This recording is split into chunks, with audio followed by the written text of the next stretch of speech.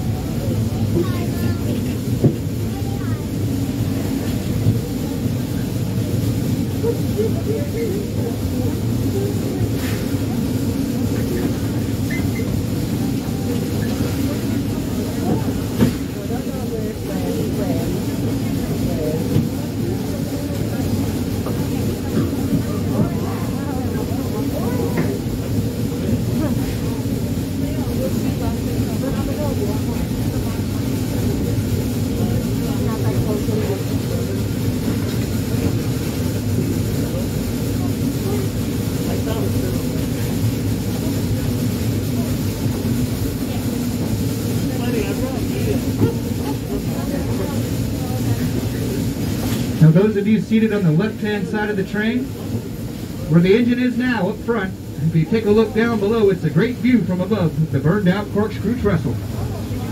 Now those of you on the right side, you'll see it on the way down. We do a loop around Bear Mountain, turning the train, coming down the same line, the opposite direction. So you'll see everything you missed on the way back, as long as you return to the same side of the train you're on now. Now those of you in the back half of the train, it's down on your left, where I'm at now on the mark, and I'm pointing it out.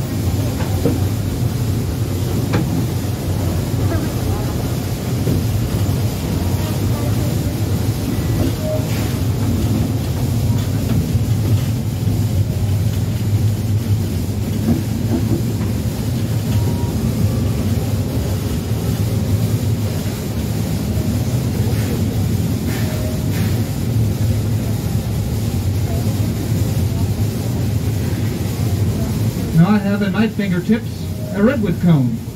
Can you see it? About the size of a small olive. This little itty bitty thing is what is the start to what eventually becomes the world's tallest type of tree, these redwoods. But as these trees are constantly shedding their cones, a very low seed germination rate here in the redwood forest, maybe about a 10% chance a tree actually amounts from a seed. Main reason for that being, especially on this particular property, this part of the forest hasn't seen a natural fire in almost 150 years. That's 150 years worth of redwood duff, all the foliage piling up, these decaying leaves and logs, which are several feet thick in a lot of places.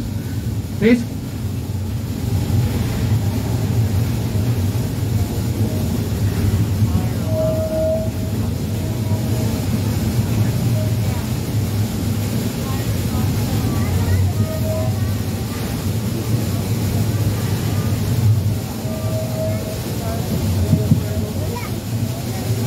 anyway, this redwood duff is so thick, seedlings can't even have a chance to reach that soil to sprout.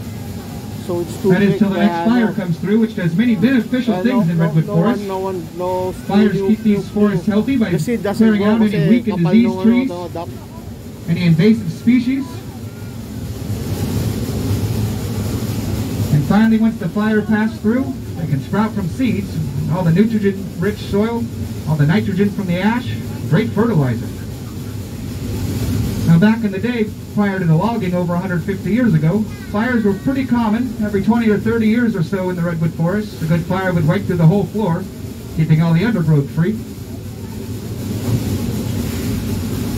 The good thing Mother Nature has a really solid backup plan for these trees. Take notice of this big grove of redwoods on the left. A big group of mature trees in a nice circular pattern called fairy rings, cathedral groves. And notice a couple little small trees right next to the side of a mature redwood. And those are the babies sprouting right from the mother tree's root system. And about 90% of the time, redwoods propagate from their very own roots. Now the little baby next to its mother tree, that sapling, is a genetic copy. The exact same DNA, it's a clone. Another interesting thing about the roots is they live much longer than all these trees above the dirt. The redwood roots are the oldest known living organisms on the earth, surviving up to 10,000 years underground, while those roots just keep on reproducing from one generation to the next.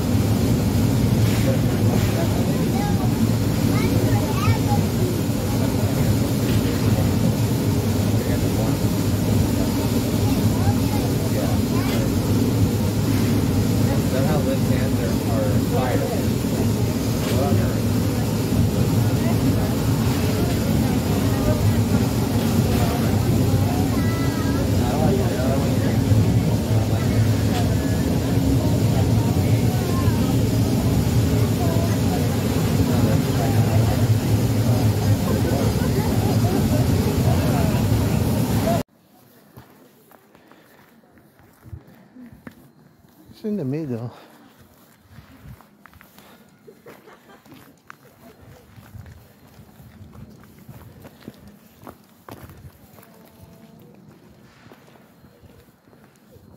Hold on, Leo. Turn around. 1, 2, 3, 4. Look up na. 1, 2, 3, 4.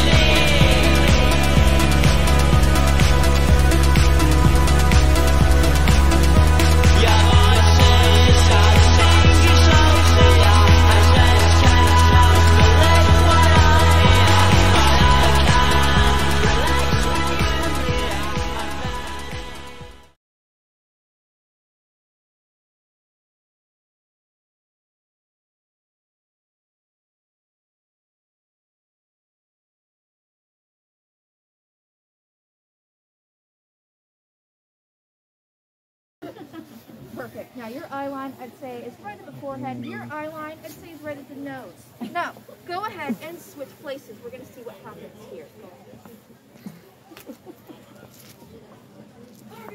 Now let's take a look at those eye lines. You guys look straight ahead. Oh my gosh. You guys are now looking eye to eye. Meaning you just got a lot taller. You had a growth spurt there. Congratulations. And you did shrink. I am so sorry. Do you want that height back? Just drink some milk, okay? Give our volunteers a round of applause.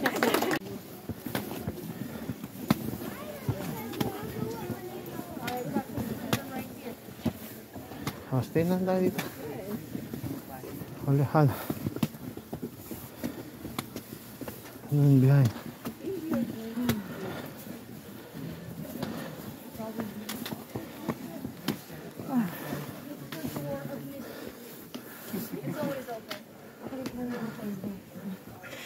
Alright, now I do want to give you a warning before we enter right here. Once we enter the courtyard and the cabin, you will feel the mysterious forces of the mystery spot pushing on you. You may feel a bit dizzy, maybe even a bit nauseous. Don't worry though, that does wear off within like 2 to 3 months. So,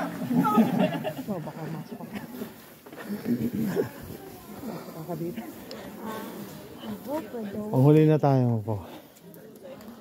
Where the mystery spot? Mystery spot. What's so mysterious about the spot, Leo? I hope. I wonder if they're aliens. Aliens. Banana slugs. Or lightsaber. Hindi, sabi alien nga daw, walang alien, banana slugs nga. They got a lot of banana slugs. Saan eh? Sa apartment na puro banana slug kaya kayo doon. What? Anong Doon, Diyos. Oh, nadulas na. Just one Siya. alright, we're going to line up along the orange fences. Alright, we're just going to make a U-shape along the fence line. U-shape. Ito na yung ano. Wala akong maramdaman. Right. Yeah, and I live in here right now. This is my studio apartment, 2,000 rent. Now, are you guys my last victims? Yes. Yeah, perfect. Now, I'm sure you all have noticed by now this funny looking cabin. There is something else a bit funny looking right now. Your tour guide. Yeah, you guys see this lean right now? Yeah.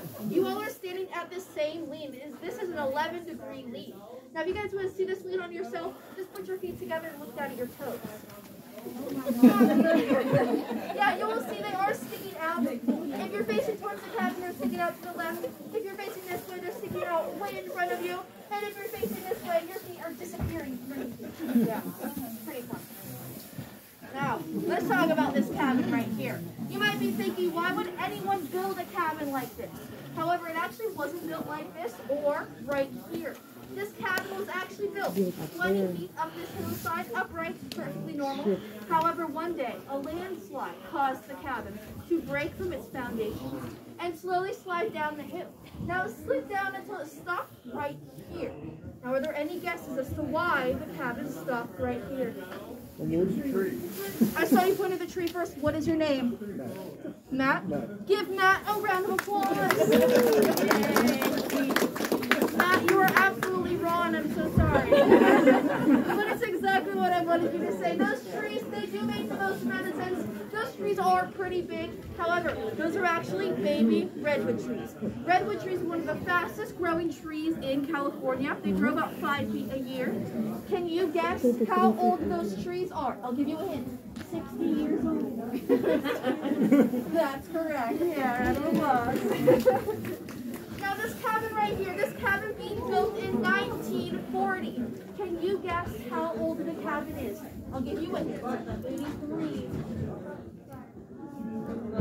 83 is actually 81, but you were so close, so it's okay. Now that means that this cabin right here is actually older than those trees right there. Now this land used to be owned by a lumber company. What do lumber companies do?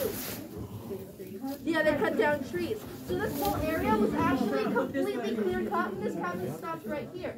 Now, we believe the cabin stopped here because this is the center of the mystery spot, where the forces of the mystery spot are their strongest. Now I will show you all these horses with a very high-tech piece of equipment that I am hiding right back here. Now this is the most expensive and exciting thing we have here at the mystery spot. Which means when I bring this out, I will need every single one of you to give me your biggest and your most enthusiastic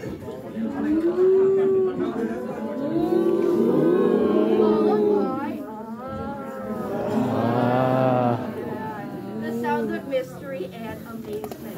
Okay. Now I'm gonna show you guys the real thing. So are you guys ready? Yes. I said, are you guys ready? Yeah! So I present you all the one, the only, the form of mystery.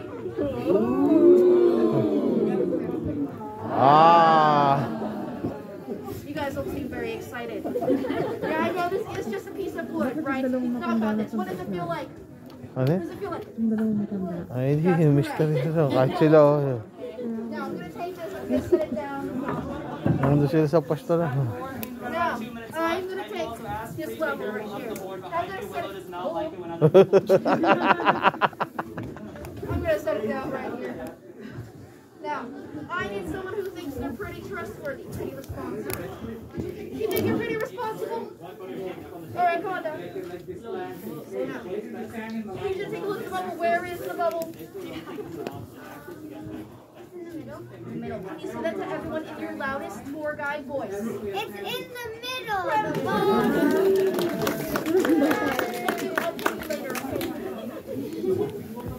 Alright, so the bubble's in the middle. This board is flat and level right now. Now, if you take something round, say like a billiard ball that I just so happen to have in my pockets, what are the odds of that? Now, if I set this down and let go, what should happen? You should stay still, right? Just level. So I won't let go of the ball right here.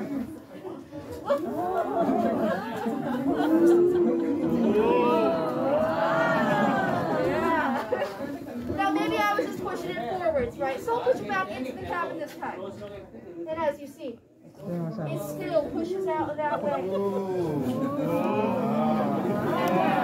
Now this is where people get a little skeptical, thinking there has to be a way this is rigged. A lot of people try to tell me I'm just some sort of expert magician. But guys, if I was an expert magician, I would not be working minimum wage at the mystery spot.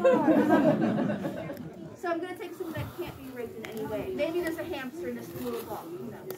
So I'm going to take some water. I'm going to pour the water onto the board.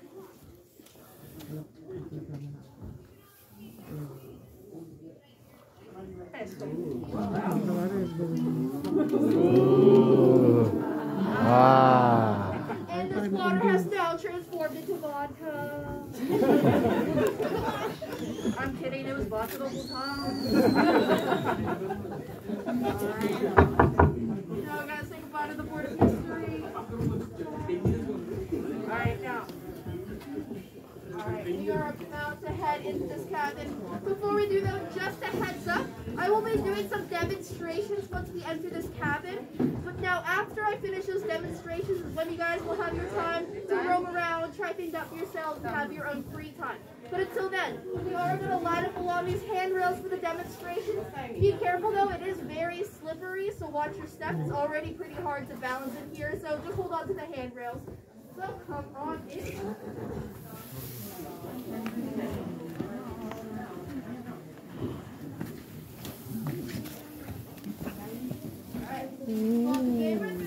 Dito ka, tumayo ka dito. Tignan nga natin ko. Ikaw din.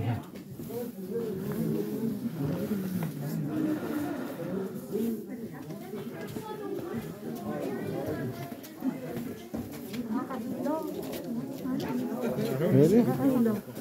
Really? I feel dizzy. Really? Yeah. There's something. Yeah, I feel dizzy. Yeah. Even here. Oh, Leo, come here.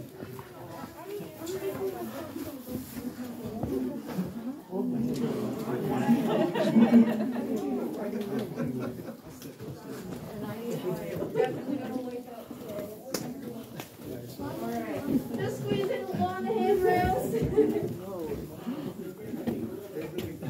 Alright, welcome in. Welcome in. And be careful on the wooden floor areas that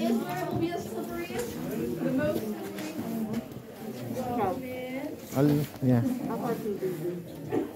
Even here. But you're doing it. You're on the 70-degree lean right now. Yeah. If you want to fill up here, just be careful. It is a little slippery right there.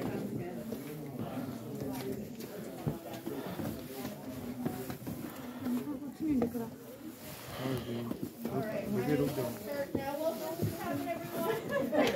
I will show you guys first thing in here. Leo, Now, come here. first thing I want to show you guys this table. Wow. Now, if you stand, Can you come in? You still excuse us?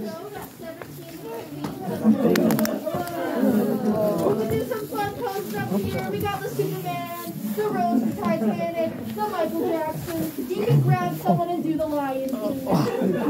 Maybe that one. I'll go out so you guys can come in. Jump off. If you jump off the table, you will not land. Guys, Now, just stay here. use these stairs right here to go up and down the table. Alright, now I will go into the next room, show you guys a few more things before I let you guys have your free time. Alright, next thing we have is this pendulum. Now, when you push this pendulum, usually they're supposed to swing equally both directions.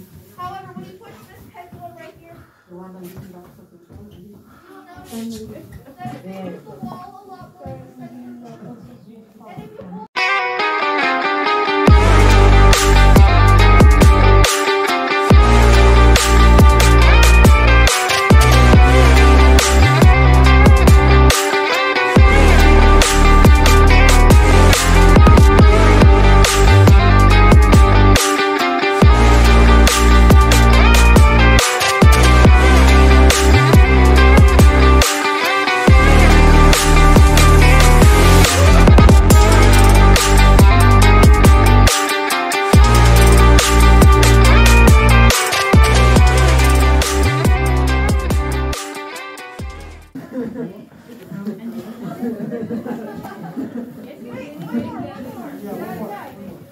Dr.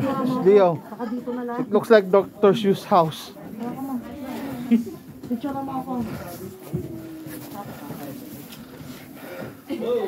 Finally, back to sanity. Ganyan. Alright, we're gonna fill in the orange fences again. Oh yeah, Han. Orange fences. Stay, ano ka? Adi, no, Adi. Orange fences.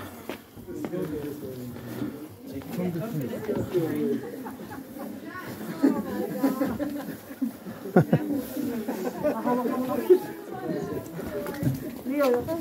Yeah.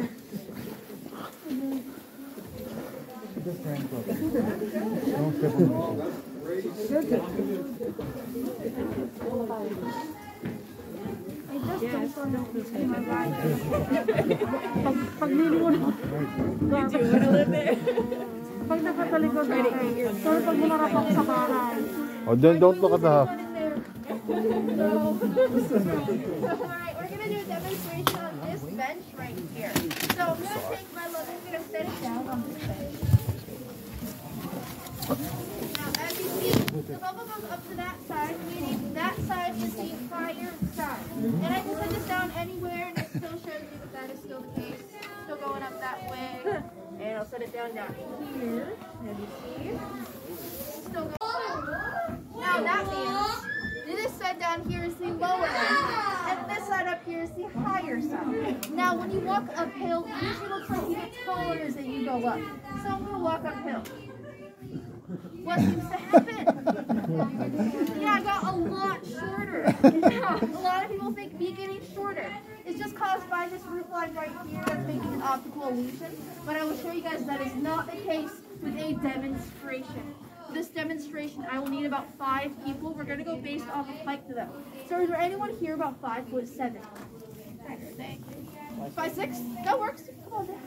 Stay right here. Now, anyone 5'8"? 5'9". 5'9", that works perfect. All right, how about 5'11"? Right here. There. Come on down. You're gonna stand right here. All right, we're gonna go down now. So is there anyone about 5'5"? 5'4". That works. Come on. Now anyone 5'2"? You 5'2"? Come on now. You're the same height as me then. Okay, let's see. All right, now, as you all see, we have just made some AT&T bars. Yeah. But, you know, if it was realistic, there would only be one bar. So we're going to try and do that right now. Before we do that, though, I want you all to look to your right. The person next to you is taller than you, right? Yeah. And if you look to your left, the person next to you is taller than you. You guys can't see that roof line, right? Unless you guys have eyes in the back of your head. Right. Perfect. All right. Now, we're going to go ahead and switch you guys around. So, tallest and shortest. Swap places. And yes, next to you, you two can swap places. And then you'll stay right in the center, but you can swing this if you want. Now, as you see, they're all about the same height now.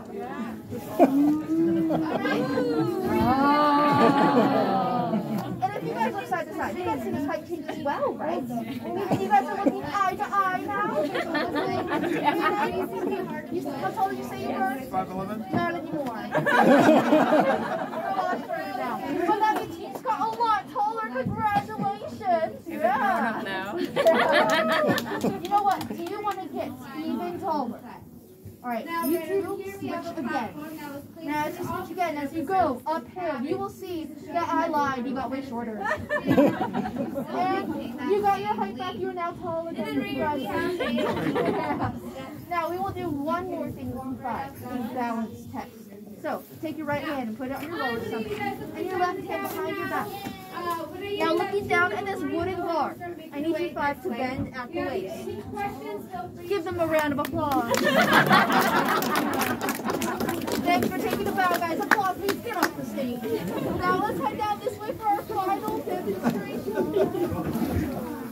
Leo, hold that. Gamitin mo yung natungkod para hindi ka pahuli na tayo. Are you okay? Yes.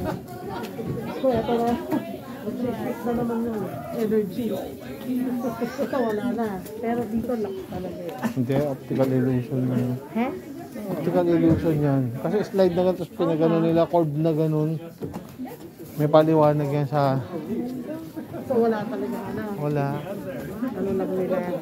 Yung pagkaka-layout nga, yung angle. Merong yan, yung parang akala mo apat na nag-slide. Mamaya makapakita ko sa'yo. I'm not back to the normal world. Normal world, yeah. Wala na ba tayo sa circle?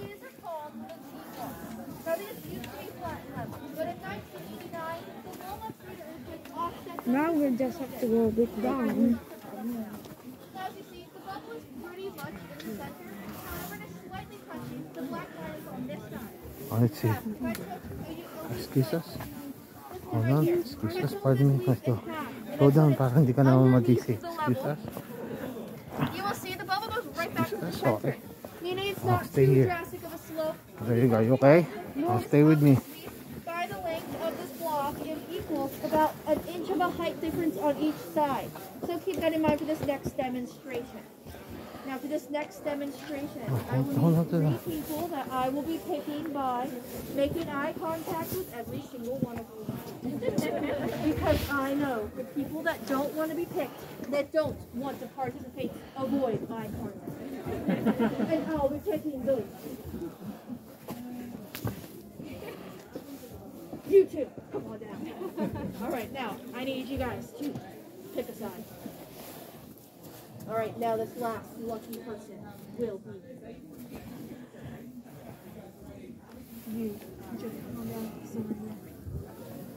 Alright, now you're going to be my science observer. You're the smartest person here right now. Congratulations. Alright, as a scientific observer, I need you to observe these two. Tell me, who looks taller right now? Okay, we're going to measure that height difference right now. Now, when I raise this level, once this level reaches you, I want you to tell me to stop by flapping your hands like a ball. Okay, got it. Beautiful. All right. Now, this is a 9-inch level, and that looks about, I think, 4 inches there. All right, now you we're going to switch places.